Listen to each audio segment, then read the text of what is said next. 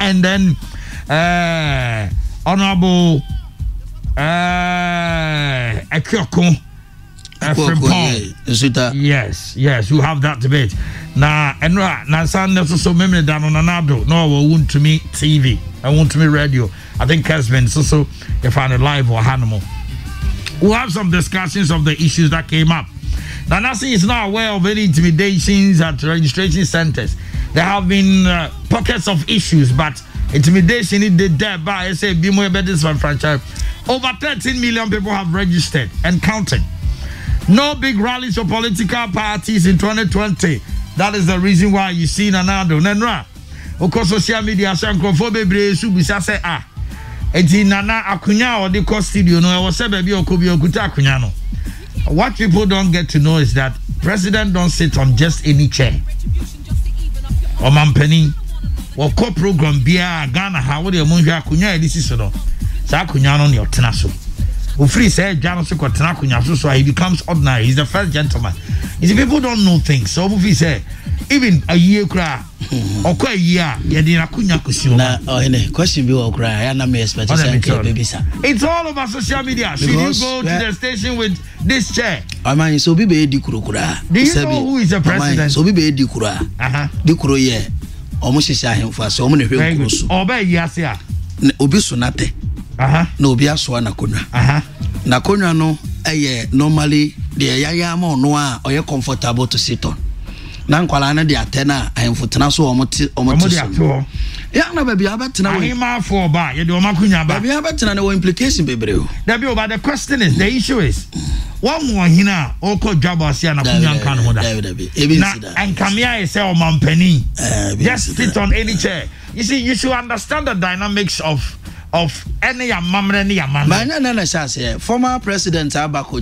Some people don't know. Those chairs were there. Is it? And almost send some messages on social media. Young people are so probably maybe they are asking. And they didn't forget, Akunano contained the coat of arms. Yes. The golden design. So when he sits, he's sitting there representing Ghana. I think this shouldn't be an issue at all. They'll probably settle that. Nana is quizzing, why should a past president dream of contesting an incumbent president? Nanado is asking. But yes, he said this is the first time that an ex-president is contesting an incumbent. But Ghanaians should ask. They were given 4 years. Even His Excellency, the former president, spent more than 4 years. But let's say it's 4 years. Ghanaians should ask His Excellency, Nana Danko Akufo Addo, what did you do with the 4 years? And ask Jonh Mahama what you did with the 4 years. The election, election 2020 is about record.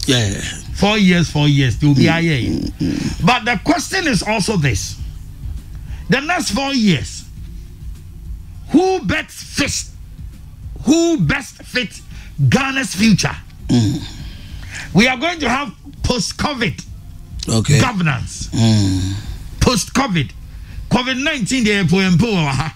Nemom ye COVID-19 a. Sandi pan mienu ni party ni mienu. Why near day? A memo san nsa obetimi atoto niema in the next 4 years. You see, elections is about the future. Election be out to be is about the future. Enya the we and why Nemom projecting into the future. Can we trust you to give you governance, to give you the economy? I'm hearing something which to me, I mean, what is it? People say this election we are not going to talk about economy, so Baumia is irrelevant. Maybe about education and your economy, never more education. Roads. Whatever you do is about economy. So if I hear somebody saying, Baumia will be irrelevant because we are not going to talk about economy. You can't talk about education, health, infrastructure. Without the economy is all these together. Anyway, it's 6:43. We told His Excellency the former president will be storming Banda over allegation that some others are being prevented from registering. Ghana deserves good governance. Bishop Agyinasare lists 10 reasons for Akufo Addo and Jonh Mahama. Attacks on Bishop Agyinasare Call your people to order. Ghana Pentecostal Council tells leaders. Reports of exams paper leakage. WAEC, West Africa Examination Council, says we should tell you it is fake. It's not true. Not a single paper is leaked. Okay. Yes. Dan Agbodafe exposes Kwame Ahoy over slanderous and treacherous book written about rallies. EC in final lap this week. Now watch Electoral Commission. The BBA but National Identification Card. The Omuguso Mochro. Now on a lighter note. Shatawale now overshare during the week and every weekend anymore. Only Beyonce collaboration on already song no a Pia Bonting. Now you many Pia Bonting no any video ni buy no. Sometimes you and Ghana and a Beyonce by Ghana and a Ghana we even fast over. The bottom line is there was a music. There was a video. Whether about Ghana now and you can imagine the pundits were on their issue. Now Obia and Chatawale, whether he came or he didn't come, at the end of the day, the most important thing is only Beyonce and feature. I know that showbiz business and so yet. I said the pundits. I just almost I said showbiz business no. Say no beto sana ma wonyina ma ho a emane nya popular. Yeah, and it's Angola shatter fans the free bar. A defender and yanti. This is the music that's making all the news. But the other never be former president tweet. Yeah. Any president Akufo Addo tweet. This is the music. And Yentie, I'll play the song. Relax. Former President John Mahama earlier tweeted. Nah, I say congratulations. It's exciting to see our local talents being recognized for their immeasurable talents and hard work across various sectors. It's very clear Ghana has enormous potential to dominate and rule the world. It's always a thing of access and amplification. That's his tweet. And now Opoku also tweeted. Okay. I didn't know so I don't know whether it's SM or oh no, sir, baby, I didn't know. Also being handless. Okay. And they did it. And this is what they say. Congratulations to all those in the great collabo with Beyonce. Also to Blaze Ambassador, director of the film. You've raised high the flag of Ghana. Keep up the good work and you will always go high. Now 20 by it was quite silent. Okay. And then Omanhene Akufo Addo suko tweet here. Now one trans MPO. Oh yeah, at Satawali, you do all. Hashtag king already. Hashtag black is king. No we are na Satawali. One reply John Mama. One reply Nana Pukwajman.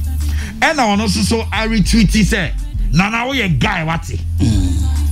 You do all 200%. In fact, this your tweet, dear. I'm keeping it for 4 more years. I want to go fast 7 happen. I know. We are not say pa.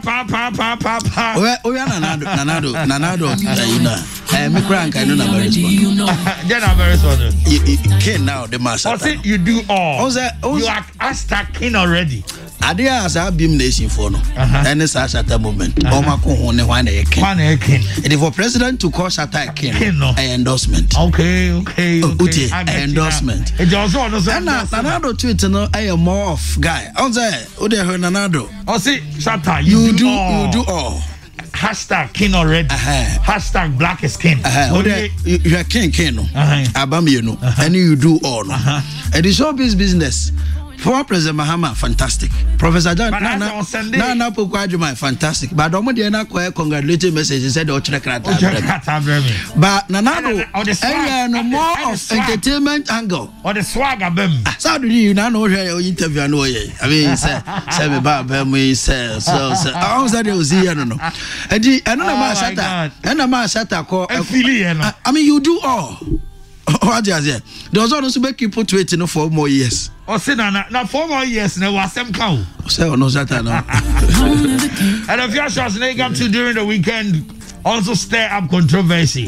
Also, I know the Nkobenya and Koba Trauma John Mama. Them mum, the mount of form you know for free SHS a week. Okay. Or GD say the next 4 years no kalabe brain and so be femo we. Yeah. And the Ghana phone to Obama. Well, everybody knows Nhyiaeso's nigga and his connection with Ibrahim Mahama and Omanhene Yaw Mama. But he's saying, say, we deal with Ghana for say, for 4 more years. Come on. It's created a lot of controversy. I know that before, if you are crab, cancer, say, we don't. But when you're not, I can say, I never come and this woman under it was I can pay you. I am Akufo Addo free education now, or you know. And that will be a phone line. People across the country. Ghana, friend, you know, we have a beer call free bar. About your back or sending you any home economists. That's right. Practicals. A home chance and a home and second, a home trade, my friend of my tools, my minusu, I was a simple word tools, no, but I'm funny now. Now let's get to the issues here. Another message I'll buy. I say he's considering a loan for needy tertiary students. I don't get it well. And they are not actually. Or catch your but a bimontiasi. I think Kojo Pokruma and his team, or probably the MPP, should come and explain because Nhyiaeso Omanhene John Dramani Mahama. Ebimo yes say no crebun yes say no cre. Say Obama tertiary education are free, whether it came from him or not, because manifesto no meto. But Macrat question in here. Is it about 4 years done? And you be compare na you be just say oh we are there nti ento ano so na oh anya de man internase ana John Dramani Mahama ye no when nti ye man kwan no onye. But the question is projecting into the future, who best fits? And unfortunately unim say election way we are almost relegated the younger part, the smaller parties. So this time around, you don't hear anybody talking about them. It's about this and MPP. Mommy, too. In 2020 elections. That's right. Said an anado akano. All right, you can send your message on Facebook, facebook.com/KessbenFM. Go there. Just type Kessben FM. We are live. And then you can send the comments there. What you make of it is and others. And probably you can also send your message around. I know my many kind of bomfa for. Yeah. Santia bomfa. And Ryan and Ryan Layo Hinichai. Nase Nimpo Mame Mary. No Mary. Yes, Mame Francisca. Mampokria Mame. Chibomfa for Etiaomo. And Saturday, so na Medisi, William Santibe, the assembly, your driver, or say Sambo, and also your giant crowd don't pass into Entiom. Okay. Back to the issues. 2020 elections. Omanhene Akufo Addo. Omanhene John Dramani Mahama. So her baby on the idea Nekona, Amagana dead. But I see my auntie Omanhene Melsi in frame. Okay. Even though politicians told the beer, Omukucha Omanhene Mills project in Ibia. Now, Master Daddy, I said, JM, dear, but Omanhene Mills project or anybody or what to say by hospital near the Adina, Omanhene Mills in a to say, Yetifri Munenka, a 5 JM versus Nanadoa. From 2013 to 2016. Fantastic. 2013 to 2016. Now, 2017 to 2020. Why in the born home thing? And I don't mean home and Benyaku Fado Akuku draw. No, they Kasa. See and compare records. What your Omanhene John Dramani Mahama so I don't so Akuku draw or the Kasa see and compare records. No. Ujamwa President Nana Akufo Addo or more of him says he had records there qua what Tia Branty and Eddie. How? Oh, more of him. Oh, dear, there's our mind. No, be cancer. Young compare. As for no compare, and nodding. Or no, dear, nodding. You see, former President Mahama, Nema Danami Boswa, a boa NDC, a bit to me, infrastructure with respect to rural electrification. Nkrasia, Omochinka near Koi. That's right. And the dynamic Casa Fisabre could see December. No, some people are buying hair no mutia. I saw me fast. And we've seen it. And me who say I'm Sadana Kana I'm Sadia and Tikurana the Momo Free Minister and Catreno. Me who casa almost started the light post Guso and Maguswa almost said the concrasia. Cause of mine is a mere call coming to Chimbeate. Nami who caniada. Now I buy away with the Cania Bremia. He see what my bra bomwa. Namina Kessben TV me here. He see what my bra bomma be convince me say. Men kwa to abama o based on say. You see where you oba. Ana we doctor economics. Menkani ya mehuno no ena mde koto aba. Okay. rural electrification 1 water to say yendi nsuo ya na no mampani ko bia no wo ya pay hoyi NDC so ye bi pa NDC target atebubu amantin stretch ho any part of Ashanti ni ade and is obi o community ho a onim say we ya and is san yama no ene adebakwa na omde bo MPP atipa euros but see ade obehu kuse especially Ashanti region no even in Kurase ni bebre kura on dey ma contractors ni bi o site sesi a omo ye contractors na mo nya na o ma nya 9 day wonder because politically no na ya say citizens retream say beto aba na aba edu ho a na ya ha ndi anu no niam Ghana for ebe compare but so hwe na no NDC say ye omo de buy for achievement na say na akoba asem adana tia Zuba see they are not even responding to those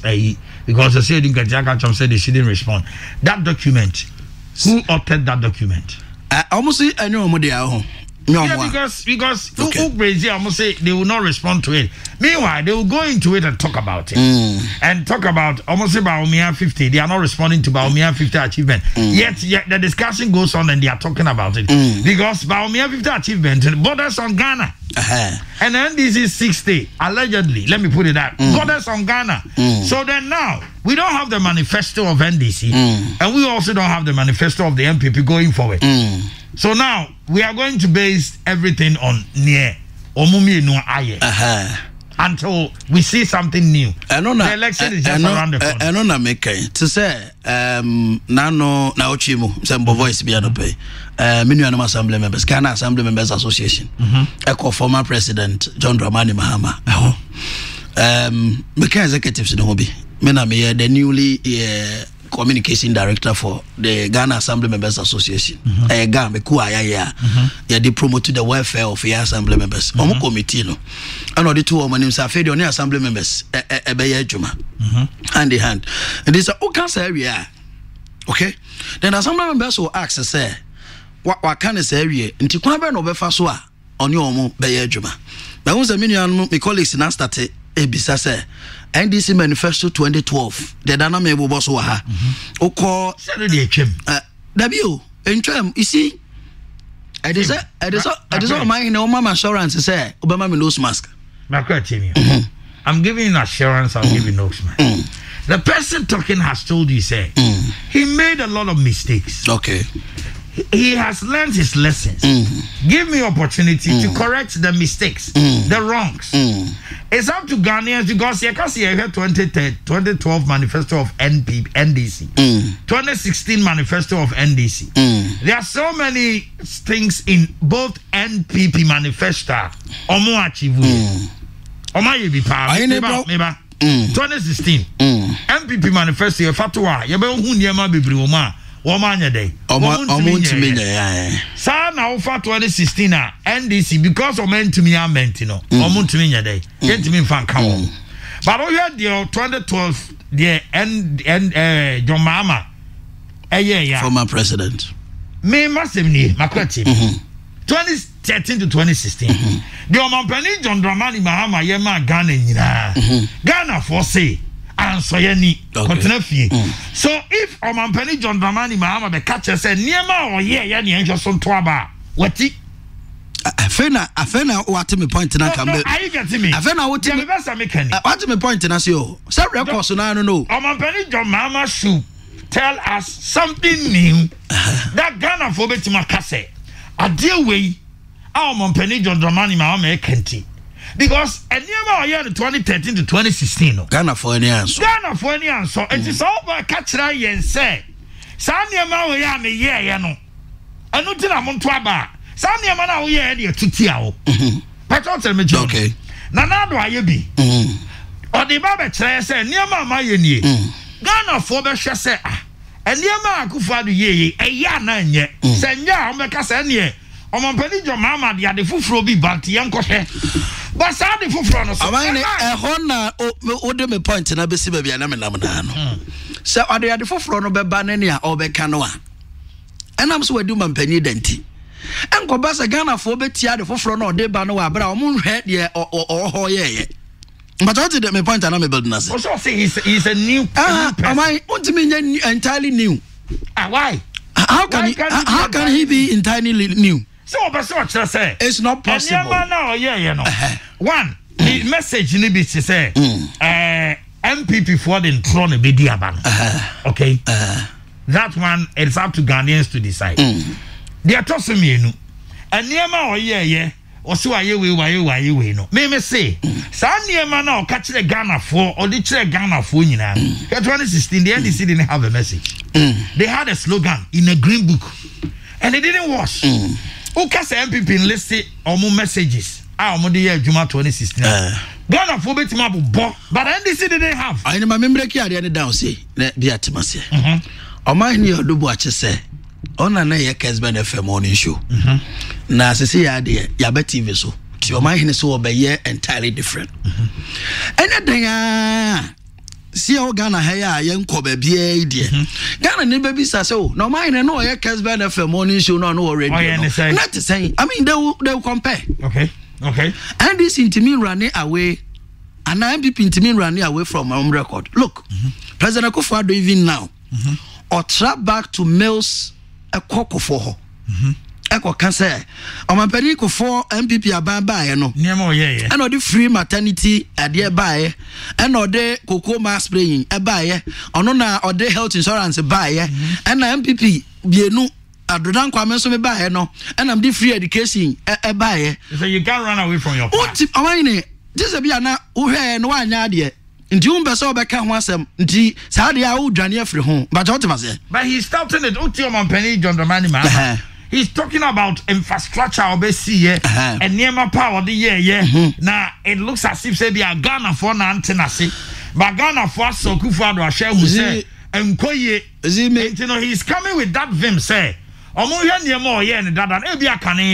man DC advice be proud to election went who koye interchange o Accra circle now try home picture de be see so amemekuru ha na bi a me free so amemekuru mantem bi betie sekwam me kwanye matoto amerem sa picture na ade be so a ogu asphalt wa Accra na be se mebufu amato betia.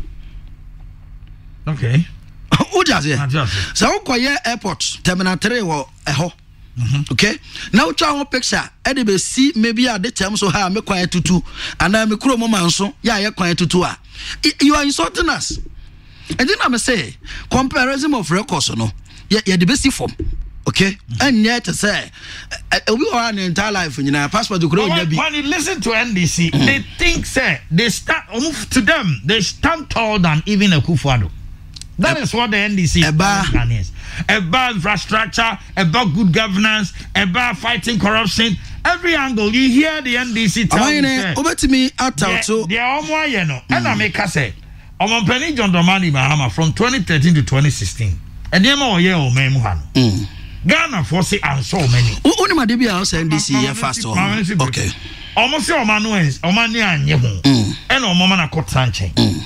Now the NDC is coming back to tell us, say, and Niama Omanhene John Mama, and I'm asking, say, Sanyama no, no, a year Ghana for na, and a Ghana for now Mututiano, and now Nana don't go Kufado so better, so dear why no, a cool say, Omanhene John Dramani Mahama, the understand the tone, the Ghana for the Cassa, you near who say a Pamo, John Mama, it's a Kufado. It's a Chankwana Mama Metwaso. And I say, you said you Akufo Addo ya. A project your mama, your cross, it's in this or had no cross. I know Obuor corruption, for instance. Mammy Fano, any argument in the said, nay, former President Mahama saw by fighting corruption. Ghana for who na mamuda no. I say he fought corruption better than Akufo Addo. Fine. Ratings about Banosha, Ghana. Your mama pensioner was sort of coming. Fine. So Ghana for be raising scandals for the two presidency. Savannah Accelerated Development Authority. As you could do Adrian Pebre, but who's Kayeti. Okay? Jida. Okay? Info Solution. Isofoten. We can mention the NDC also calls bust. And I'm coming back again. And I come back again. Do you remember no? No more MPP for so by boss contaminated for a day. A bay issue. Now, Omar Henanado as a person I got to Abamano. The reaction. The reaction towards corruption. There be Omakofa Kanazole as our for the expedition. But don't forget John Mahama, so Emma Gida. Omo Institute Ministry Emma Abuga Pele so ne asebeti kodemu ejo so betal to the corruption. Omanhene ya me bisa asembio. So we leader o. Do it some nipa ni this kind we no at committee na kodo. Just say we mfa no say Omo Institute committee no. Papa na odem sisi an ho na management nya ndisi. Meboa. Nti say ndisi na management. Do it some nipa na ya de anyway no at committee no asa na kodo. O mechanism how dey go akwemo no. Niama how dey go akon. Eno na hia o. Omanhene wonni ha na youth employment. Edu ba bi table so na na etu ankofo ka. No be issue ya ye nua tapso ba kra ne nyame na ye na domo a ngo mu nyina niam tapso ba no nyina efefa afo mo ho anye ofidi aso no de aseda ba nyame se ne huso isi edu ba bia o ye political leader oso timi hwa ade ne nim say to say Omanhene me hwa camera ye nim na wo kan say also ade ba ko Ghana for ka ya me kwa akra me said na taxi driver se bi din kobo o say president Akufo Addo dey serious o ya obetia o ye father but o ya nanado obetia o many pano nyade no na asa wo nya ne te say about your mama sumuna so your mama also did same this girl what's the name girl also nya 1 million obeye your mama tia no communication minister no lady ya no what no deputy deputy communication minister whatever Ofikin Tampoyi Lakshmi mama Kessben Lakshmi Osake no woman ya no Osraja okoda demu ekoda hotel sika bebrebe Loretta Osake no so he also has also be on the better Omanhene who examples pao yes but ne de yemi enu ye kan na me ka o me pese me hwese Ghana fo be bisa o mum yedu ni nyina ane ye betimi yakora bobo bi aka ho okay say wabo Lashmi say wabo de okoda hotel Loretta na wabo but Ghana for be compare especially a physical project ye discuss we see we ye discuss say na ye say ne boy saying okay ko saying then ye timi ye terminate ne boy say na bia Kumasi airport ne boy say Ghana for will ask those questions edu ba bia ho sabi da bia me kam say we want to look at value for money enya ya etna radio si ngwan and I said be to me a class. Okay. Rich hospital renovation Rich hospital is harder than you. For the bed capacity no compare Kofodia hospital and president a cockate so munsi. So Ghanaians will start. Hospital is 420. They've done the first phase, almost 250 million. I go at Nanado 600 is using 171. And you would Ghana for will ask all those questions. Okay. But yeah, business and why the bet me a protected public person. Young share even yeah, if you want the call commission to can was a call commission no more. Brazil I call Brazil, you call Brazil battery, when your man in summer total embarrassment accepted. You could go anymore say committee betty up to now. Say you'll be dying and one of my leader. Nano Abanti Bape MPR. O cause saya no nya covid ya o kofra frɛ ni pami o de say the owo tema ho baby tema yes what's the name amai president Tiano say on respect ntino enya de amiako kometra ha kanko ha o Ghana for no a mutie ye no but on the same issue the NDC also alleges Enam had the say kwan omanpani fa so clear no enya kwan pa report and money ade so you have allegations and allegations upon allegations and the way Enam had the so as kona no be share hodino as another appointment instead of sacking him or sacking bimumba e ba ono ye party ninti so you have a lot of allegations I know maybe say politicians no obi ani wa nanso ni no okay but the nanso don so Akuoko nye ya abo amanye Omanhene nye na mum ye de Akuoko ne ya abo amanye Omanhene gina wa Omanhene dada your mama will tell you this is exercise in mediocrity you don't do that Debbie, my politician I Ghana no ba kure ne ho yesoro abofo okay abuja and you baby say when na we nya dia hwan ye mfa desa and ye mfa bisa ye dade ho aba no ma kenya ba beto aso stay with us as we pamuka enjoy the show fufuro enya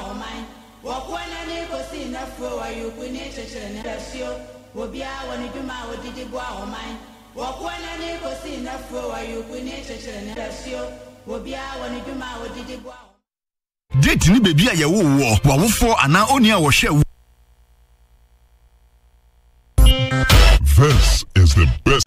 And somewhere down between Winfrey Palmer and the Ghana Football Association, one of the ruling about Betuja, and until I say Fisa Breko, and Kodrum at that Chinadie, not for ruling about Betuja, and you will say the city, and Kakayo, Wabakayam, Kessben, I want to Kofiamwa at the Betuja, Dr. Kofiamwa at the Betuja, so no GDS, one more farmer and Quanso, and Nomadi Akasano, as some baby at the Becobiano, GDM, sir.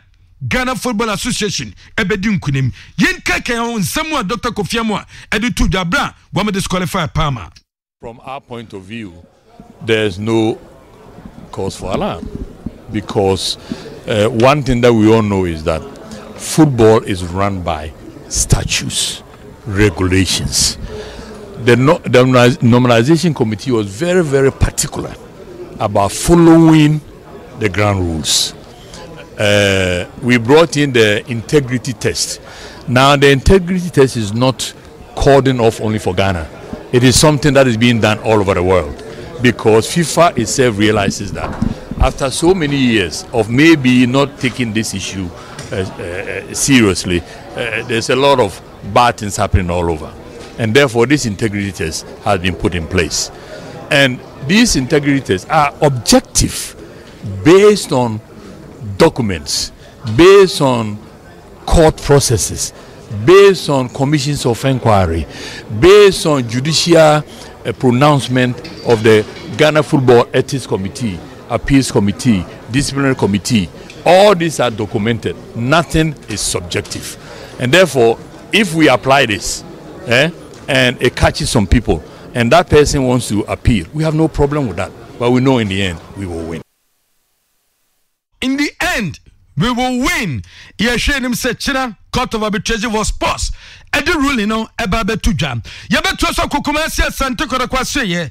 Kuma pem ayes a group WhatsApp group Kumasia Santa Koroko supporters wamo atia wamane faswa bua Kumasia Santa Koroko kono. No over the weekend WhatsApp group wame a donation awudom at the boye past heroes and now some wambesu Kumasi Asante Koroko emrebi etwem wam tom sane Frimpong fawdo amambeta djumedi nechi ebiti se kwesi apia ebiti se infum Felix Anan honorable Kodo Bajimai yawedu onu ye acting CEO edema kotoko wam so ebeta djumedi nechi eno kodanchen wam mutiminya award ni bi aya Jimendia Julius Ejaben Nana Beche aye Akufo amuna Samoa Kofi Ebre wam dogomoro wam doso ano munya ayesa award ne bi no mu chichewie no yenti nsemu a Felix Anan waye captain de makotoko wadi etudwa supporters no amuna mai no yehoma and yesini no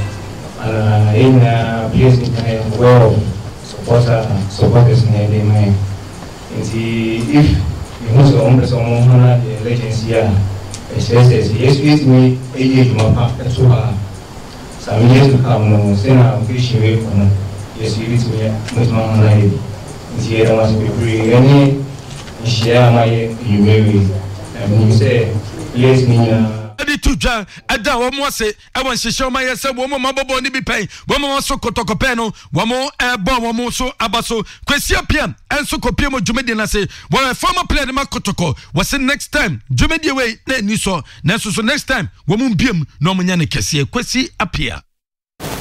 So I think my bo mo modern buy me share djumedi no hu ya na you are any manager, but the main fan said, "I must set up a WhatsApp group. I must put you outside my dear, no, and no, manager because I think say, Sergeant my dear, no idea. I was saying, but I set up, but rather, if not, even the circles now, management no should have set this thing up. Set up a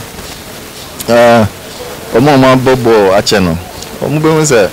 Oh, your boy, this is 60 years in.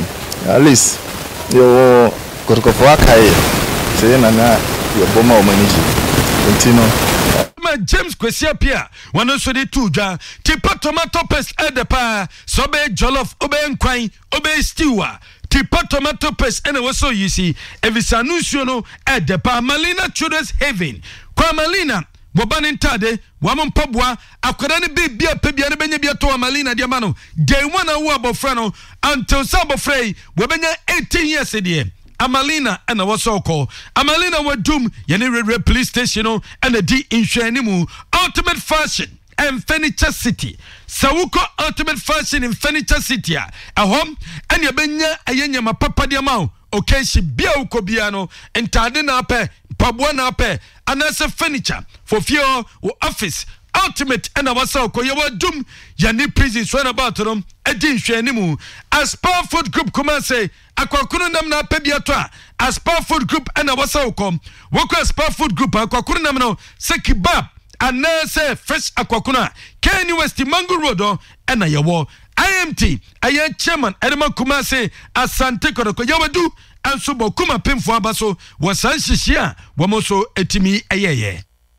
Amudika ye bitite for no ye bi no na nya ma o se ku ho amano na Kuma Pim supporters Kuma Pim group ade amon aye no ene no ye ni age ye afeni aba ye hwe nioma ye gusu aye study eduama na de omodika ya na ma ye ho adwuri yen nti adwuma pa akwampa no mode ne esapa no modika atwa to o man yo mo Penny Yaw Adu one IMT chairman Edema Kotoko where they two the says see on seminal and so couldn't pembe so more pointing news you ana when so any munchemu the name of CEO de Makotoko if it's na ya amponsan if say Osei-Kuffuor appointed the CEO how far and Akuoko if I'm Jonh ye appointed CEO bia na ehunu dia okeka eke nyina de tiere say opemuso chief of staff get to your for say na investigative committee bi eye adwuma nti yema omukwan na omform report emra nti omdom report ba ene ebegina so a chekere na etu for agade yen asana ya ba the appointment of chief executive Yaw Adu adi tuja wasaso de so sanya no kreda se Kumasi Asante Koroko bosumi miensane womuntu a place neka Yaw Adu ene IMT chairman Kotoko ni players bia 4 months obi abakasa bia na oka draw kontobo omo say de omoka for the month of June yegusu a ye betu anso yese bia ye fa omo sikedi do and so the two that were Jumedian say Asonaba Girls 7 filling station Ewodium River Crossing Line so Bobeto petrol Obeto diesel obey alignment obey balancing for when each Asonaba Girls Service filling station Ewodium River Crossing Line so Asokoramampo Kuma Kaskuni Chop and Mina Hospital Chaudrua Obaba Betuya Franco Trading Enterprise open mobile phone atom quality mobile phone and a pebiato accessory na pebiato anasa laptop television Franco Trading Enterprise 5 branches and so our doom Naturalin Company Limited woman of Proslove capsules aba bema peso June soya aye Proslove capsules 2-man capsules our jaso bema bebwa amwetima boy jumaye and a dinner capsules wababesia o menses no ebabesin Akoboko dia na chesenya so be su dinner capsules anobo kojo bajimai enso kopimo dwumedi na sebe wase sesedie wamo hwenim se bodo mabei wamede nyamapa enso beboa kotoko mede kotoko say ye bodo say ye CEO say ye chairman say ye manager say ye director all that we need say kotoko come out with a good managerial practice good managerial directional ebeboana ya change baby a club na ekono ya do bajimai one so di tuja Professor Chumesone NSA boss one so kasa wasi enchebia over 1,000 athletes no we meshase enso tua wo so eka for the first time no say president okay say the sports they be create jobs no and no na yes I say every baby apart from the infrastructure development we say athletes na kasa especially around this season no e bit my be near dey aboa and our sports allowances 1,000 slots. The created Ministry of Defense for me, Minister of Maakye Kessben, the NYE, friends and Justin Kudia, and Professor Chumesi, one who said it to the Tentem, Yankon National Teams and I say, Nankan watch Germano, and also Moshe Company, I say, and 17, and under 20, the Black Princesses and the Black Maidens, Nanso Namshishiam, and Ghana Health Service, 1% you know.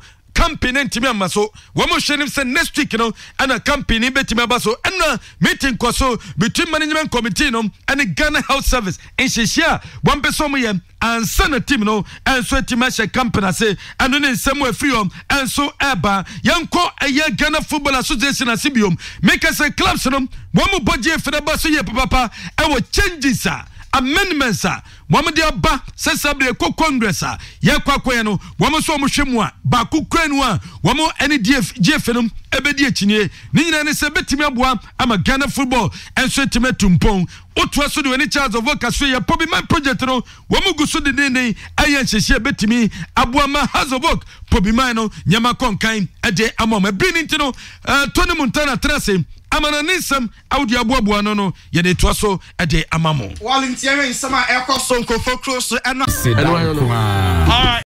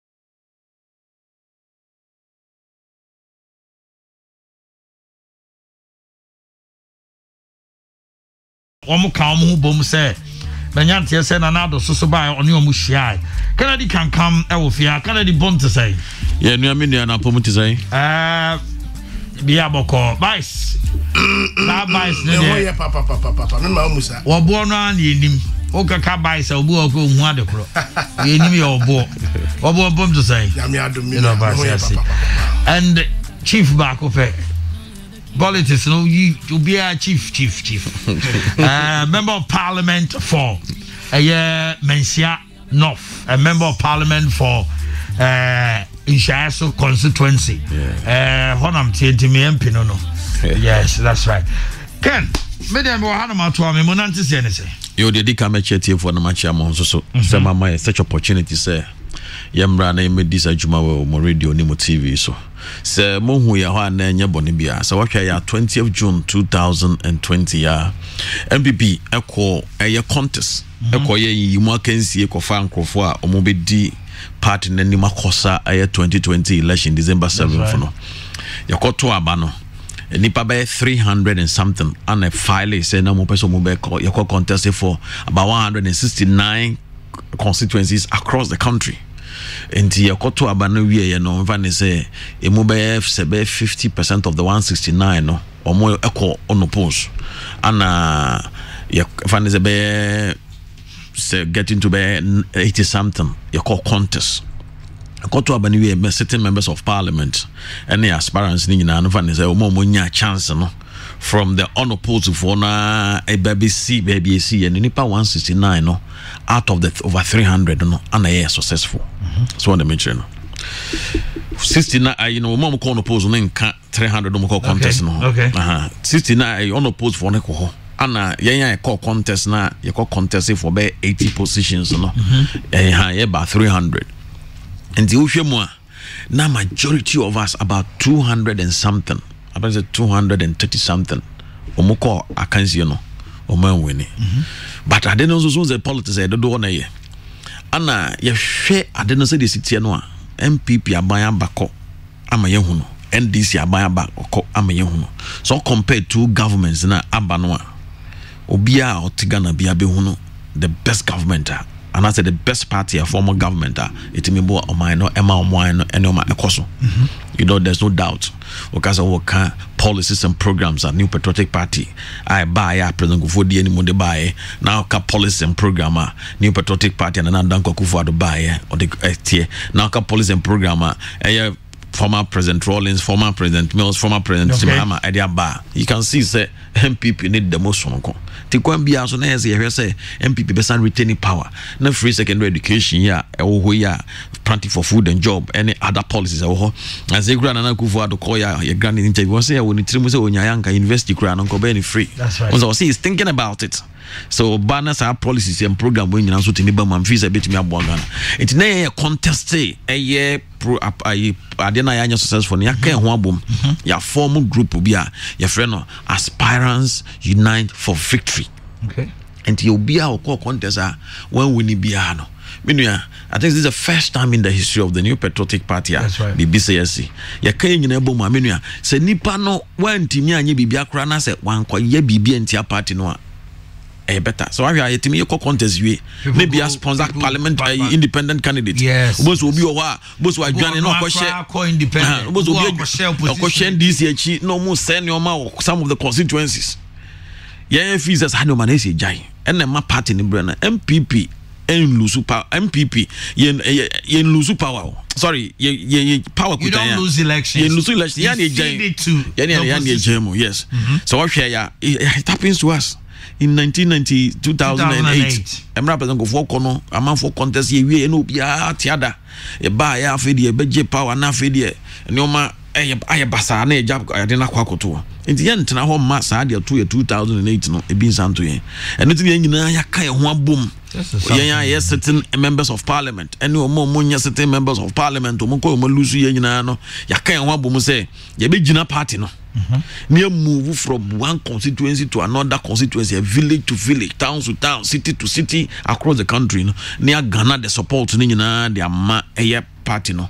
Near the Nana Akufo Addo Ako. Now all the parliamentary candidates in also no, ya boase, omobe maximize the votes no, omo various constituency. Near majority 169 iswa, ya pe absolute majority in parliament. It happens sometimes. Say, elections. Now MPP.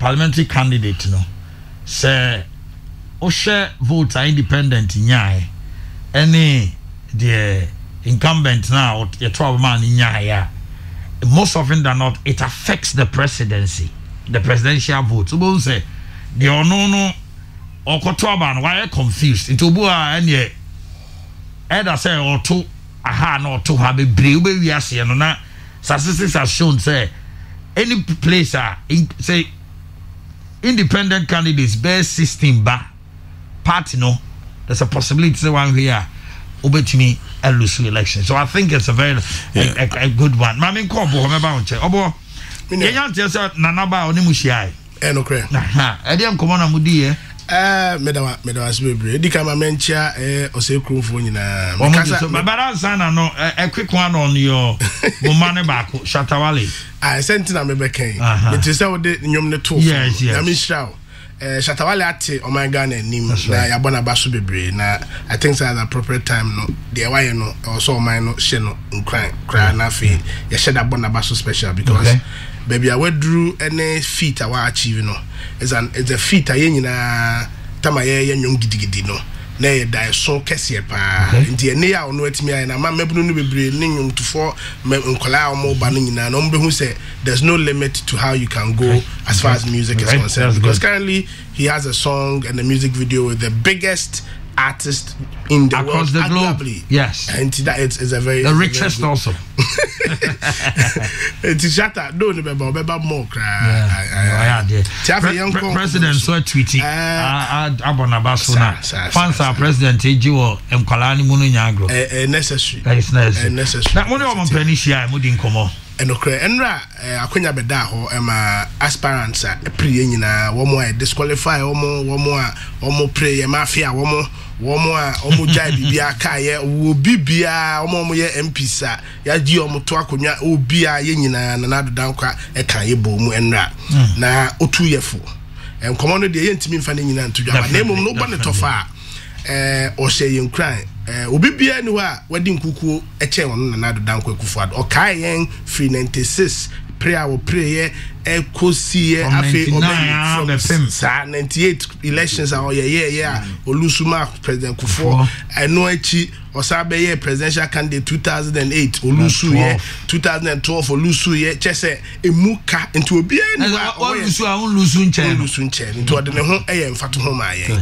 na osere yen say your party no a ye woman na ye MPP party no say the President Kuffuor aka ne pre bi atwam say we ye messenger e wo party e wa aban mu a ye kura chance o ye CEO e wo party a eni aban mu na nipa dodo a ye hia mu no ye nyina no asem o kan e to ya koma so enti enra ye wie meeting no ye ya kura san hia ye edi e ho komo e ma asema na credit Kankam okan ye ya ye hia enra ne de ye nyina ya gye atum say e ya de a ye de ye dwuma papa ye aspirants ye ko akansi a ye nya ne edi nkukuo no ye ntena na campaign a ye no party be free power ade a eya ekutia party ne kese ye disunity oba me ma memfa me masante achim south enye mfato ho ya ko contest sitting MP enya 54% obi a oka ho no bia other candidates bi enya 43% say in the community no any among even the MPP electorates no also say obi say me kote da ebe ha adwuma no enti ade we a ye boama obi a olusu election e de ono so ne dom ne na hoden abeta na nado dankwa Akufo achi ode abeta parliamentary candidate MPP fo yi no was a constituency ho no no na eba abeyi magic no because obi a ebia like wa unim contest BM party BM edu contest a nipa bi tie nipa bi nan so obi wo ha ni butimi fu oseme free party nim obi wo ha ni butimi fu oseme nto aba me yire nto aba me ma me busu ani bi akoto aba na emom no ne candidate na odo no eba besre no one ni bedi nkomo o hye ni nkuran se enye hwe ye nyina ya nwene aba amamuo no so sebe se obukofu yire anto aba ebia presidential vote ne de +1 ebia na oyiri vote no ena nka eba be ma na dankwa Akufo Addo awini ebia to ya time constituency nkwa ma MPP lusu election enunti sa na mo ya yetui medie maniso ade hunu ne se de mi hunu ne se eno na ebe ma MPP aban no atena power yi mu 2020-2024 eno anana dankwa Akufo Addo kan se adia ehia pa se MPP party no ye bohu ban ne ye ene se sa ATS ni dra na aban fofra san ba befa no ema ayete se ba akoba na wado no wadua na eduru senka ye ba betwa ba ko ne ba onim twa entina oma kateate asiso na etwa ni nyina ayebasa enunti yempe kwan a ye betimi apa sa ATM agene ho na ebetimi akoso a eyese ye nyina be ye be ka bom na party no disunity a ede ye be call opposition ne de entimi mem na free ase. All right, Chief. Yes, honorable Omanhene mwaka mu abom efe de to abama no the attitude is also crucial.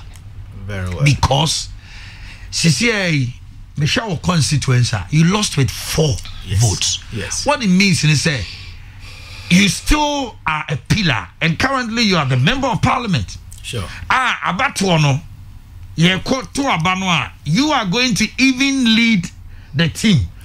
But Ebiana constituency executive senior day omo wow omo ko the incumbent the all see ano. How are you going to reconcile? Said the beya near no was a ano the attitude on the nana friend bill. Nana mo Lucia and na fremo. Yes. But all so a day in anamontuo and a more na party ni be to said the beya because we are the comment on the canon. It me cry a day. Edumja. How are you going to connect? Said the beya mono beya juma because Obuor ma ebi onim say next 4 years chief besaba. Eti chief the return of chief no me man kwan man be we tina akoye How are you dealing with that? You are being political analyst. This morning, I think say assembly na we be any. We live in world of interest. Yes. No cry your back up. Eko no cry na sebi yedi abe. Obi beti na chiri aka say eko we die. Omo be taking center stage. Nope, I don't think so. You crash you. Uti. You need pay bisu. But the ultimate goal is say party and a war buying. MPP party and a yawo Akufo Addo buying. Inti si apesi protect a buying we are. Yeah, the numbers and the protect a buying in terms of voting. Inti ya best say obia individual interest bi obia fantonche. Na yenhwe ye nim say e kwan be na be fa so a come December 7th. Ye beto abani be wie no. Na absolute majority of Ghanaians say Nana Akufo Addo nsa entina ho. Send ye be ya one district one factory project no will be protected. Send ye be ya one village one dam no ye be protected. Send ye be ya free SHS ye be protected. Send ye be ya planting for food and jobs ye be protected. Send ye be ya se be ye nuanma wo mo couple Addo motosa ye chema wo mo for improved seeds any fertilizers I supply them out constantly no you be protected.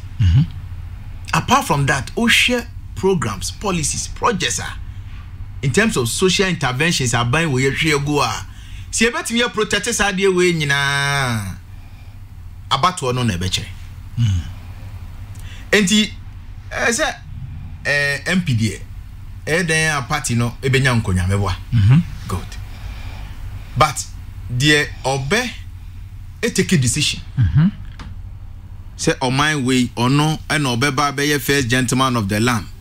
That's same ono no ye general. Ono ye dinechi commander in chief of the Ghana Armed Forces. Chairman for National Security Council. We na ye dinechi no. Say nipa no eye president. Say nipa no eye president. Enti say ye pe presidential seat in a dia.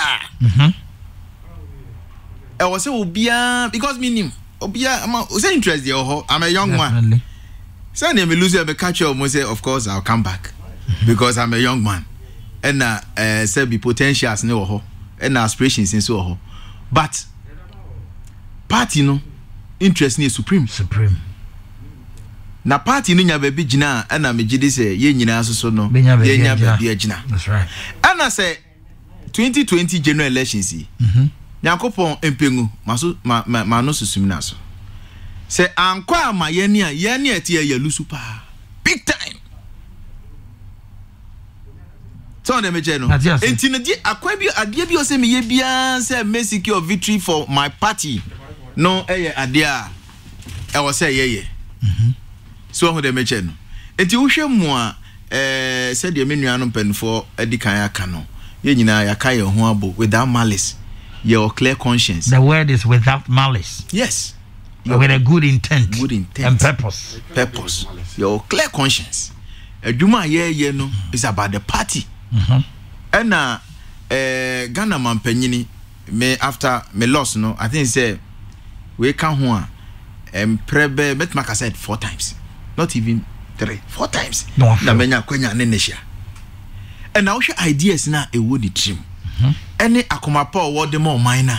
Ultimate naturally. Say on kotina enye say on kotina bench. E kwan bia so na say ye nyina ye boa. Wonso ngoni nipa. And said na wo kan okọ ye na yeti he nyina obia puli wait. Ye na yeti obia no okọ election. Ne vote no ofo. Obia ewo constituency a esa share constituency nim. Etino e kwan be na be fa so asan crofo no nyina no ye betimi mobilize wo mo because me for instance now okay oko election now lose by 4 votes. I tell you say consensus no 50-50. Yeah, almost it is okay you omo cry na machination is all the region court executive ni free mo base ni your Collins there and it tells you say what twene ho a asem betimi aba. That's right, because the crowd for now susu say be or non so na they look up to him. Okay. That is the reason why you need to hear no respective constituencies.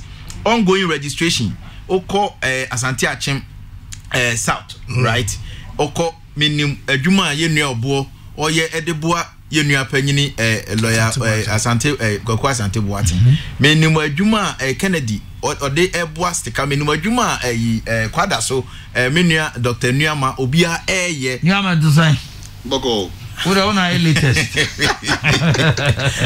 Okay, latest cry. Obia ede eboa because registration we ya jitu say akakakra bi na ye diabe I think say ye in the course of the registration man tiana no na say na make say obia constituency eno menyi ni so bi betuma ba be ka say omo mulusu ye no akotiada party so hian kra wan fi wo no in my case me ankasa me dispatch me pick up. Apart from that, every police station bia who beside electoral officers omo ba mention offer bia me supply omo with alcohol based sanitizers me maybe mu nose mask e bi also say we need to agree send e be ya you be smooth exactly. And apart from that no ya antia na ya ba efidikase so ya canvass support for the party.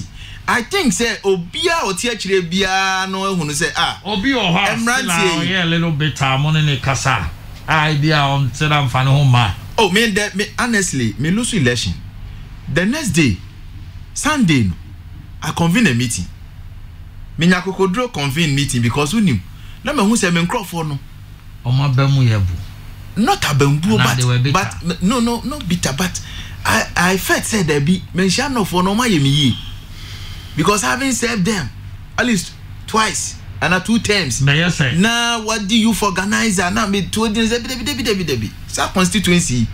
I was a queen bia so ne yetimi kan ye hobom. Na yetimi ehwe say ye party no bekoso aye kese ho because the constituency are over demographic nature and even the geographical nature of the constituency na enkrofo no kote ye no gerrymandering kakra no mo fi so mo de ko cancer wase ho. Got 2012 Nhyiaeso ni kochemu and then this for fair said there be a pebakwa cancer wase ho eti no hwe de o mu si yo na domo de ni na mo chire Boshizongo is the single largest zongo community within Kumasi metropolis ye obokrom zongo esipen zongo ye settlers bi dote quarry ho enti no ye hwemu a ye betuma Jesus city no but fortunately no be before so who you o my brother agronso ye no mo di ache eti na ye mo kwan.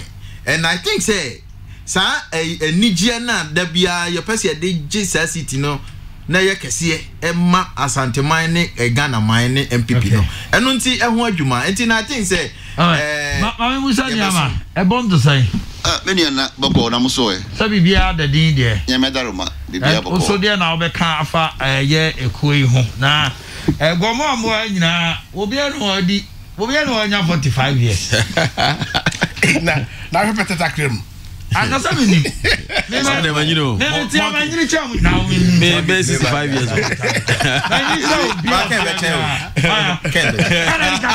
Kennedy always so ya be no problem ha anyiri cham bi o ha bia Omanhene me ho na fe yama Omanhene mami tio my main chair I'm in chair with you for na minka say group we a special group we can see ya koya ebacho ni dina nya Sami wa Samuel Nyama Sami what is Sami ana da be friend Samuel we santikramo sa Sami ko Nyama da be friend Samuel what is Sami ni na the same meaning Samuel ne Sami Solomon ne Suleiman tiana sometimes I don't mind but then officially but your friend is Sami why mo fa ngo na mo twa me na metin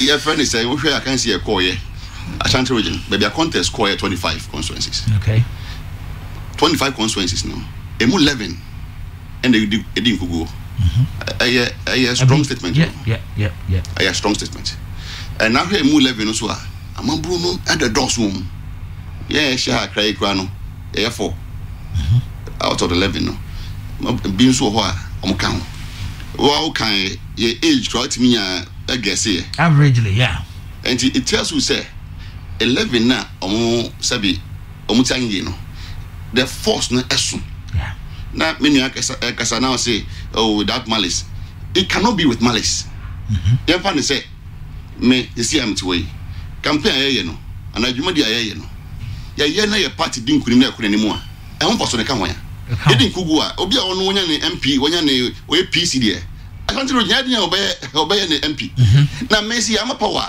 ade na manya ebi kwa na yɛsiesie obi ama ana board bi kwa yɛ adwuma yɛ no it cannot be with malice nto te ase dia go as Messi ɔno no sabi wɔyɛ candidate ndi ɔno no sɛ ni party ama aban mu kura dia ɔyɛ parliament na me yama yɛ yama we have no and it is our own interest. It is our own interest. I get you now. MPP. So you stand to lose big time just as of course. And the Madiba, Nebin see that. Ebin see that says Sabi, Yako can see na Momodin Kuburina, Komobom, say a Jumadina. Eso mo yomina tikubako baba nya de so committee a ti so mo mesiesie mo asem mo es gracia no bibia mo Dabi Omanhene ma memre mo ha memam is politics we must have committee Omanhene reconciliatory committee oh ya no omo ya do Dabi ya ma me ne papa no na wo so am ya we no eduwa mu ye die Omanhene ma memre me pesa me ba mo ha okay e ba sa mutimi me ta mo nyina sa ma memre ha de politics no asesa oh baba let me be frank. It's unprecedented. Politics, Mubrofo. In the history of this country, say, losing parliamentarians and then losing aspirants will come together because MPP co-opposition 2008 because of independent candidates. Any asio, any koyemienche. That's right. Ebi see now. It's the idea of Manche Mayeno. I think, sir. But Omanhene so mo dey anigye enti yen nua no so wa adwene so mo so be call independence kamiwie na maba exactly omo hwe ye no mo fa many amanye agro no asesa utie menya Collins also we are the following day convey meeting that's right to shape nkofo nyina in line me kwada so ye wie ya de chinye me family crop my chibi for na call me new Kingsley fie oh wow yes e bin see that say man mo no it means that we are serious and yet time na tete no na nka wa odi nkugo no why better do we need any more say ba fie ni empan for no kasa jamanenka this group we no obi a Kennedy kasa utie or say the billboards na or their master kasa on fanya djuma e bin see that tete na senka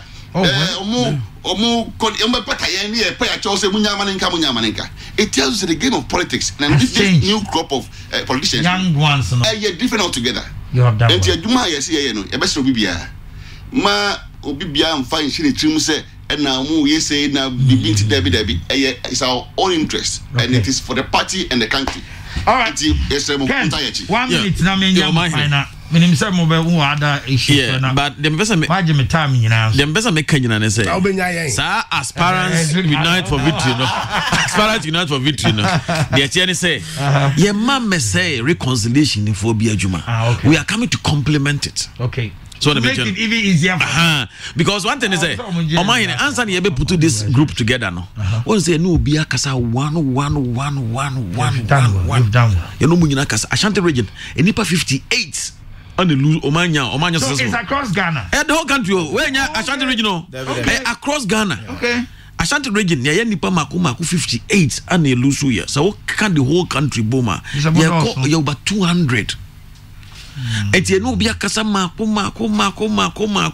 ansana group no e ba bonten enti former juma no yaye ana independent candidates no mobile ni nyina no we ya to na mondi bi makasa fa kwa bi so no madi nkomo aye bibia because we don't have time sa afa ni e ko na we ko kasa na mai gosi aminua ade ne say why bi so be ko independent enya de be boa party no ya nhwe ni ya be affect presidential as we say enti e no bia di kasa aye bibia ana me kasa say do music no me ya to aba ni we Saturday no Sunday ana me first ka ana mbona banyo no frame me na me frame me kan no ha ma kan na message zubiem ana me friend say and how do billboards and how do say billboards nyina me kra me say on fa ni photo me na ka me go design mre no ba me hu say bia obi wo awuji ni photo sa no be na say okay on one design on fa mra na me ko printi na me fa misika en fa ko tare so nye den en fa ma no me na me catch no straight away so enti me bibia ma na me crofo am from no me catch say nobody who per say odi machi na o pese ni di nkoma de mame politics ya to asokọ ye dia ade bia be ya ebe ma party ne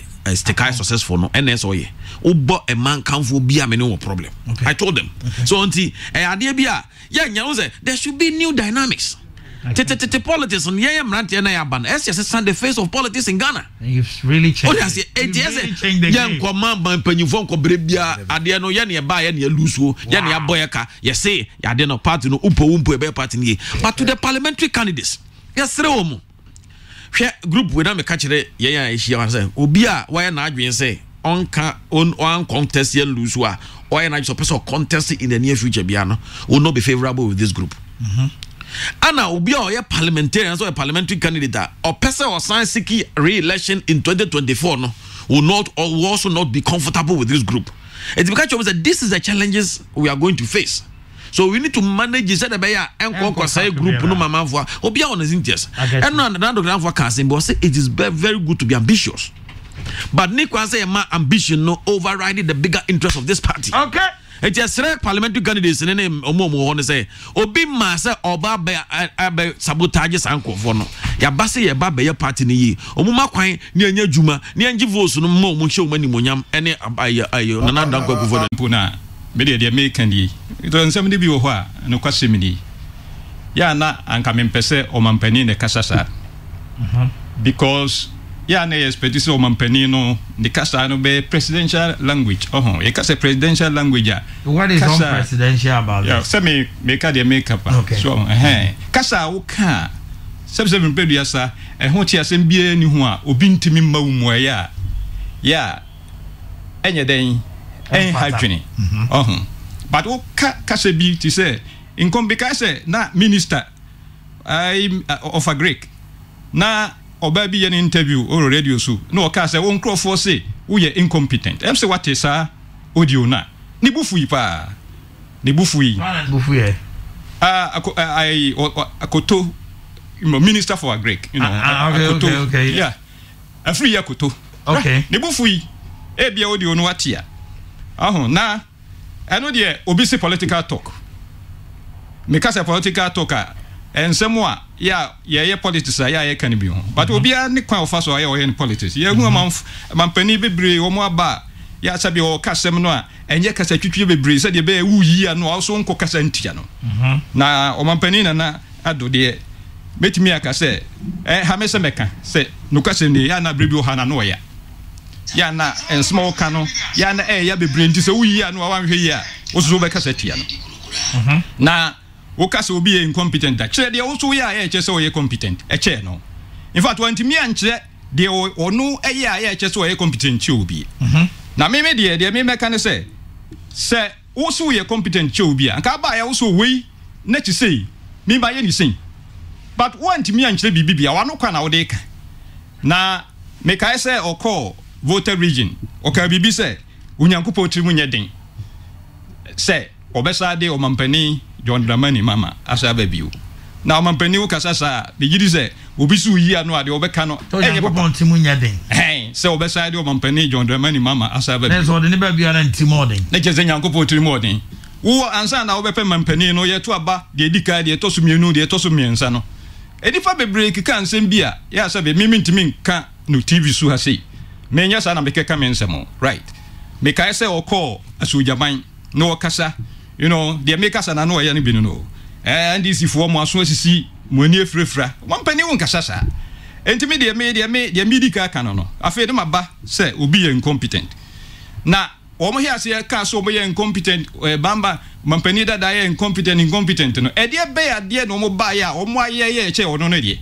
kuma si ha say ye ka say bia you know the mampani dada ye na say bia se mpujuma kra na ye ka ye hwe kejitia you know market wasi ho kohwe ne wasi ewo tafo de kohwe de wasi wo ye fene sen akwati ya lai okay wo de me marketing nye marketing go na me kan be ka bia ka ho wo de hin na ye che so ye competent che no wo de why ye ka hospitals ya wasisie bebre ebre ma me kwan ma me nka ni nyina but metimi aka kakra bi metimi aka Rich Hospital metimi aka Dodo Wade metimi aka Bolgadan Kanga Regional Hospital metimi aka Wa Regional Hospital Formina Maritime Bank of Ghana University of Ghana Medical Center right wono e de be ya de no waye che so we competent che no che me wo de wa no de wo de ka se we competent che no kwan be so na competent che no maybe he thinks he's managed the economy well wo de no answer wo ka economy de ebi ni okay beba bio economy and I just saw a competent chair no they are no okay no economy no de bia omo ka no oba o inflation but one ka e pick obi ka as a pick and choose wo ka nea wo pe bibi to say construction na ya na no me buy me ka say omo e negative na no de won ka ho asem what you say you know debt e ka ya wo bebrebe eno me ade de won ka ho asem eji eno de oka so ye ngo we obi ye we competent obi o ho a eno de wo no wo da wo ka enipa ya ye tie ni ebu ho aten no eno mbe kire de oye competent na so onye competent who say Ghana who so no so incompetent bebre woye bebre woye bebre kire say wo omampani ya waba na waba bet na so aka be se gusumi nsia ami ato aba ni ayi wo free ho no wo see afia na obetisi 88 hospitals na 88 hospitals na ya obesi no say we competent anka ba ye no sabre wa ye nhihye bebre ye chese wo ba so ye covid so na right right we buy minia enti se covid ama Omanhene wutie me enti o mampani na nado oba ye enti onim se hospital no say bia they were there but they bia no project na say bia next government ba we dey no hu so besa ba bia na so nsamba o mampani ye my mandate 4 years 2016 the NDC government had other policies right but within 4 years no ya adwene say mandate na ye nipa de mayen no say hospital say ye si say kwan ya ye what you say say school ye si kire me wo school ya wasi school wasi hwe agriculture about 870 structures across Ghana so omo ka so omo di school kombesi more than 200 schools no make sure say because structures no omo di see various schools no ama September kwa na bi omo betima yi a year free or your friend say double tracker no structures are all Canada during NDC time no structures nso bebre ye kokofa secondary education improvement project by structures are nye bi ni de na Akufo Addo Omanhene na do ni MPPI why didn't you show 2016 all those structures who say anything man fan chire 2016 that's say nyasi am fan chire because I don't know to etina bi omo e kan say Omanhene dada incompetent Ghana for G2 no anya sa na tie you could not blow your horn no nyase look Omanhene yes man bibia won e bre na me no me gidi pa se Omanhene na nado senia 2008 ye beto aba okoko gida kaswa no ka say after MPP rally mammoth rally kase ba okasa I am the next president of Ghana no enso so one timi anye the next president of Ghana no sa no ma we nyina so timi so bibi free mu so na wo hu se sebi previous me de me etus do me ba no obi ka makwara ba ko so say wo de okwa da bia na o ka babla sem na ebinum see politics de enye nyamsom no be de madwen say godliness nyamsom obetumi de politics mom da yi me de bibi gidi say onto no boase kakra because wan hwe yi a ebeto brebie no onyankopon aya wadom a ode oba besi ho no wan hwe yi a obetumi ayi ni nsa firi wache ama wo no nsa besi fo ma mo ahu say ensam kika bebrebe eni normal no a ya wo ka no enya de aya betumi aye ho na Omanhene sister say you collapse the economy enya sa na tie economy ye build base no ema enne ne ohunu bebre no ne eba bebre no right honorable you build a base na na do buy so afa no build the base so how na build the base no say ya me no ka say wo hwe revenue na ye wo tamwa na NDC wo so hwe oil fills na yesen and then na ye just one and then 3 sika revenue na ye nya no and then so hwe oil revenue it's about 3 times. Now 3 times to what I hear juma. Before so ba no be a hear juma dada. Right. Yeah, call IMF. Near see a restructure economy no. Sa time no yeah from no so Nhyiaeso ba bebo. But at least I am boy Emma yetimi ye bibi kakra. Emma omo kan say they say your incompetence to Ghana. IMF no na rent no so asai ko. West Africa. They have moved away from IMF. No. Sabre omo sanko IMF sanko ko jibusu. Are you not aware? No. There's a difference between IMF taking over and going to IMF because of COVID-19. No. Na say IMF no uko jibusu ya. Now it means you have called them back. IMF and what has CIA monitor your economy no? IMF and we must accept Ghana city from IMF after 2019. IMF with John Mahama was like IMF was in control. Yes, you can't do this, you can't do that, and there is no conditionality attached to Ghana. Are you sure? Yes. No, and yes, I need show me one.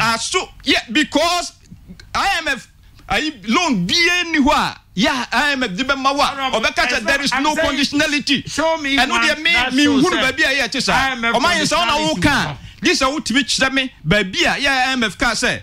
Yeah the loan wa ma we ehun hia be je be monitor. Ne opa bia na o de be yeah hwe the economy. Na identity why say the nature of our economy, you know, any ade na ese de kire and san na loan o de be ma o de aman.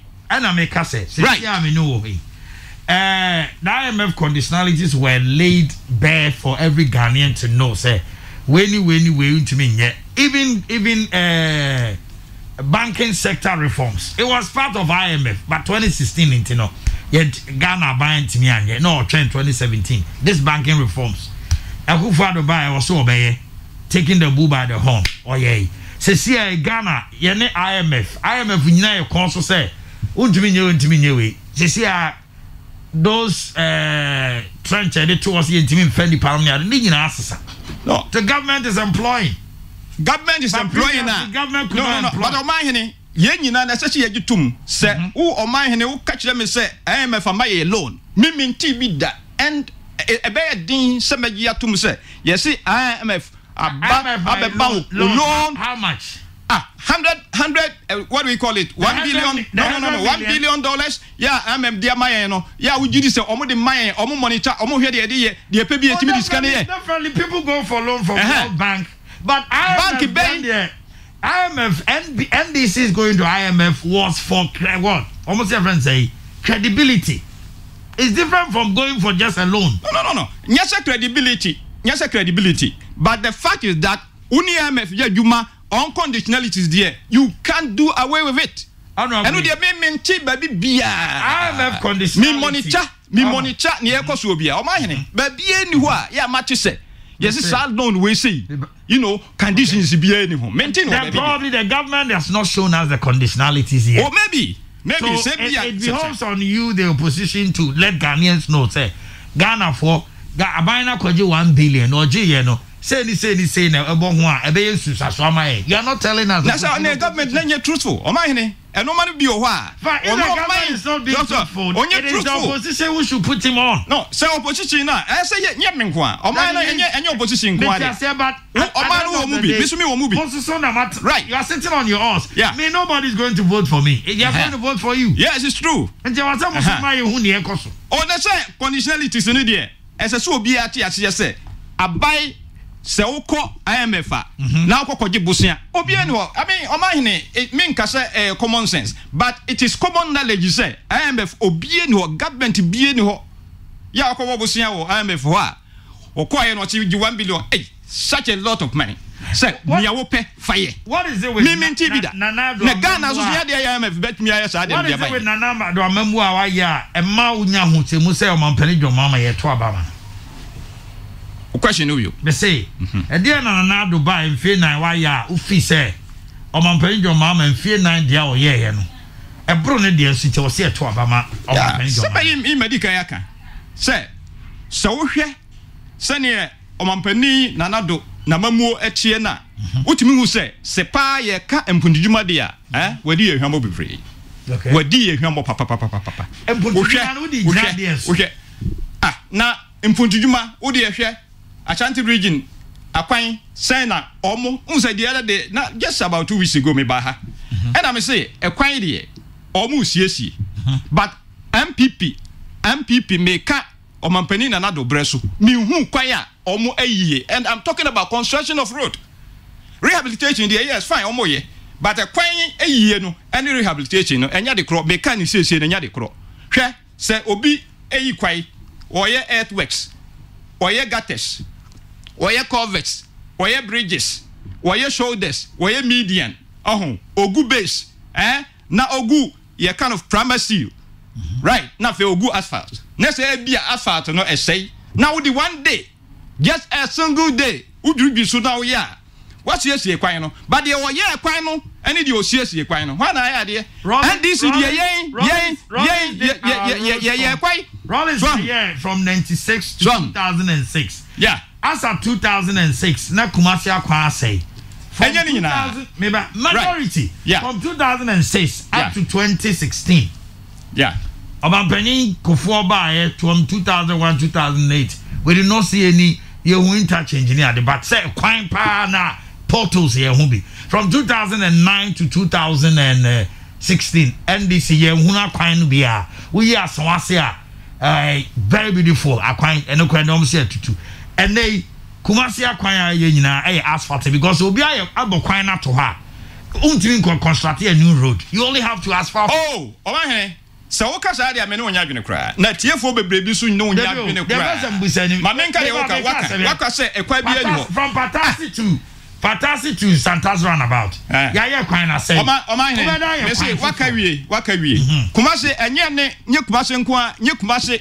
ye ka Kumasi a nye no ne Santa's roundabout o no I'm just giving an example meka so waka wie nye Kumasi ene Patasi enye Kumasi ne Swame Kumasi apreka Kumasi ho wama sika Kumasi ma menka de meka ni nyina wie right even among from new side ni nyina ka Kumasi ho anki ye hwehwe sana nado baaye no kwan bi sa onyimi ahwe bremai de ye wo kan wonyami ahwe dabi sabi ne ye hwehwe uyi kwan na wo ye a na ehunsu aye kwan ne wo ye no a ya wudodura so no masa eye is a job eno no ye fe no say finishing touches na na ma Kumasi na see ye bi tie Omanhene da bia me ba me ka right hwe anya bi ekura no interchange no ye buy no me kaso full line na ye sisi pillars yetimi ye kakra eko Patasi mango down esa ediba unity no mamensa anka bio na fe Abuakwa e de dru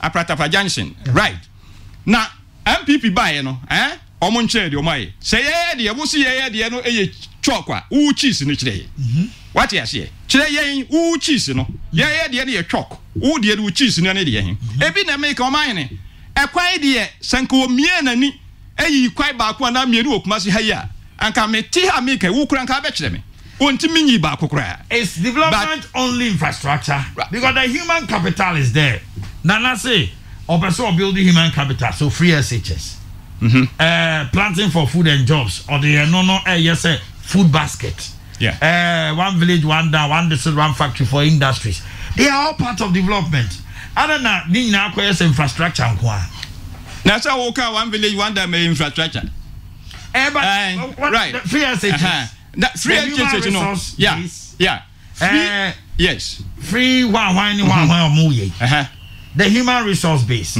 o man nipa no ho no ni nyina ka the development but I said obi ansi school down back when si ho dia ene onya bibia na Omanhene say obi si school dai te say ye si 123 classroom blocks te a utie de make no na say ye share with free day school and our day students ye here free me what evidence me kodai bi ba me de omo ko Nsuta mai that me DC obi antimi nka say enya no kre na ye no ye de ye school da yo na ye say no na wo ka say ye anya hwe ye incompetent wo competent na ya wo ye ne ene de hin competent why ye free ye susu ye competent no say one see da ya untimi mfa nkwada no nkonkogum kohwe agrikinzema new site ebie wafa ho agri school dachi ho anahe wafa ho na nse ya kohwe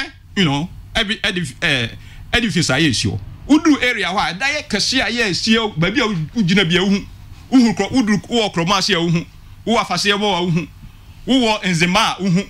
That is even though you must say areas ho nyina tachiman uhu say that is the biggest build na ye wo kohwe edanketo bia ye omo achia de aka ho eno no na nka obi kwa kohwe a obehu de cheese ene de ye chok.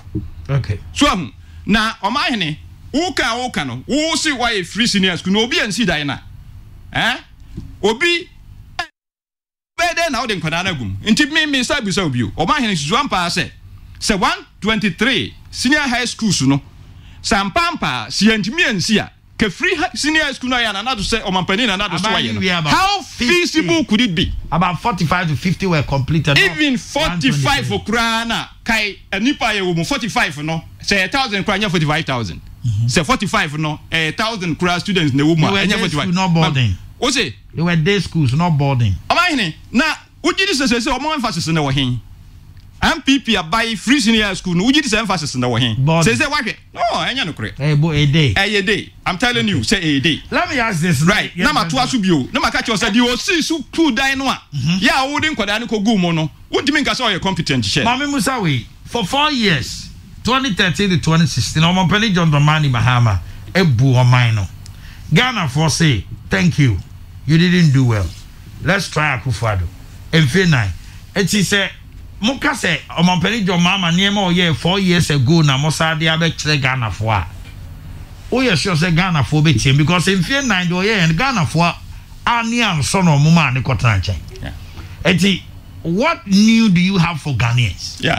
Ye wo new de emma Ghana fo nyina ne say Ghana fo nyina enhwe ensem a ya Omanhene na nado kai ansana ye beto abama no. Okay, be ba metiti petro so oba ye wotimi tete so wantimi me ba me dey one village one dam village bia wo northern part of the country me dam na ye adwene sam pampa dam no kokwe but wo a wote ha wouldn't say enye dam no ye de o ye kura mpo no ya asesi ya no aka se wo so wo ye dam ni nyina ye dag out enye dam so one constituency $1 million even enunku ampo one constituency $1 million create many pa nyina to abama one constituency bia wo be ma obi every year wo be ma obi $1 million enunku ampo yes I'm telling you se enunku ampo na me no na dey why you see enunku ampo se nipa gidi se wo betimi aya ye beto abade ama Omanhene I'm telling you say abra ya okọ gamanche palace anase na himfie no okasa asem no me hwe nanim saa de me kan ne se papa yi no kwasem ni me said na menka no ni hu chese said o sika sem no $1 million one constituency $1 million ya woka ya nsusu chese o mohu no na ne ho ye menwanwa wo waba oman mu pen wo ye cabinet minister wonu Omanhene Akufo ayadwuma enti ampampa na ogiri se $1 million no every year obetumi anya ama every constituency wo hen constituency ben and $1 million when you are so they do water projects a bit the acquire Omanhene that is beyond the point that is beyond the point minimum constituency Nsuta kwa mine $1 million ben ko right Mampong $1 million ben ko asokore Mampong $1 million ben ho even Ashanti region kwa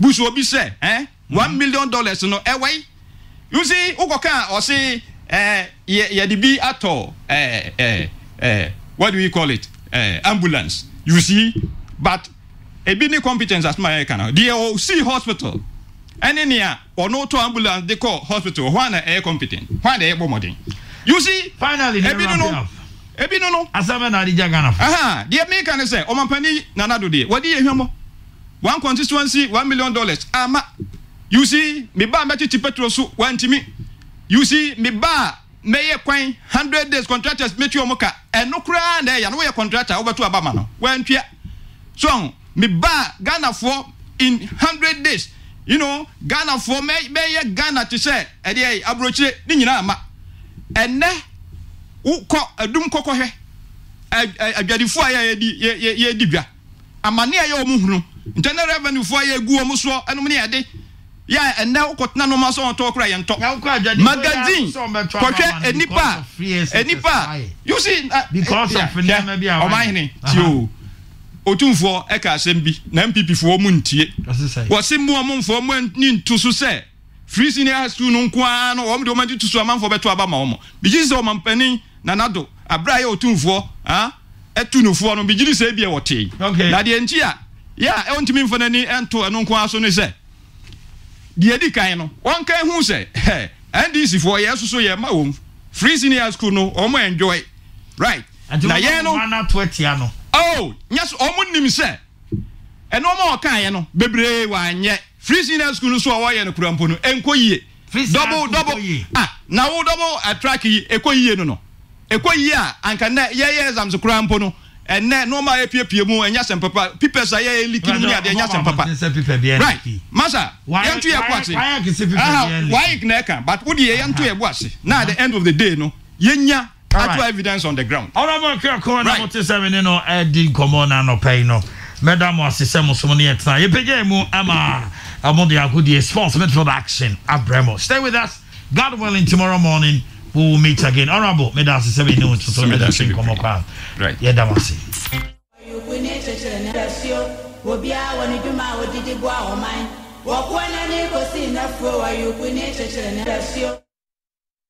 Hey, start time.